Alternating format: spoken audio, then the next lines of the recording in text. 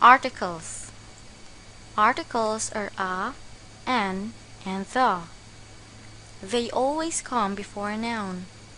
There are a lot of rules which applies to articles, but the following are the basic and most important ones. The first one is a. It is used for singular and general nouns. You can't use a if you're talking about specific things. Examples: I need a dress. And my mom will buy a bag tomorrow. In these sentences, the speaker doesn't refer to anything specific. I need a dress. In this sentence, the speaker says she needs a dress, but she doesn't have a particular dress in mind. It could be this one, this one, this one, this one, this one, or this one. It could be any dress. Another one, my mom will buy a bag tomorrow. In this sentence, the speaker says her mom will buy a bag, but she doesn't have a particular bag in mind. It could be any bag. The second one is an. An is used for general nouns. It is also used with singular nouns, but unlike a, an is used for words which begins with vowels. These are a, e, I, o, u, and with the silent letter h. Examples: I have an umbrella, and she is studying in an art academy. We used an in these sentences because the nouns umbrella and art academy start with vowels. There are instances when h is a silent letter. Examples: you still have an hour left, and she is an heiress. Notice that in these sentences, although h is a consonant, we didn't use the article a. This is because h in the words hour and heiress is a silent letter. We pronounce it as hour and heiress instead. It would be awkward to say a hour and a heiress, right? So what we do is say an hour and an heiress. Remember, this doesn't apply to all words starting with letter H.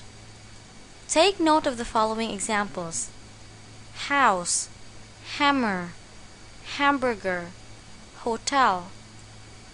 H in these words are not pronounced silently, so we should really use a instead of an. The last one is the. The is used for specific things. Example: I need the shoes tomorrow. I need the shoes tomorrow. This means that the speaker does not just refer to any shoes, but only to specific shoes in her mind. Another example: she's the girl from my science class. The speaker doesn't just refer to any girl from his class. He refers to this girl in particular. Let's go now to our exercise. Choose the correct article for the following sentences. Try to look at the pictures carefully. Do you have an answer now? In the first picture, the answer is A. If you notice, the arrows point to different types of books in the shelf. It means that it could be any of these books. In the second picture, the answer is the. Why? Because the picture shows that the speaker only refers to one book in particular, the red book. So it should be I want to buy the book. Next one. Parsley is a blank herb. Is it a, an, or the? The correct answer is an. Why? Because H in the word herb is a silent letter. We do not pronounce herb. We say it as herb. so it should be an herb. Second sentence. My friend will give me blank hat for my birthday. Is it a, an, or the? The answer is a. My friend will give me a hat for my birthday. Although the word hat starts with the letter H, it is not a silent letter.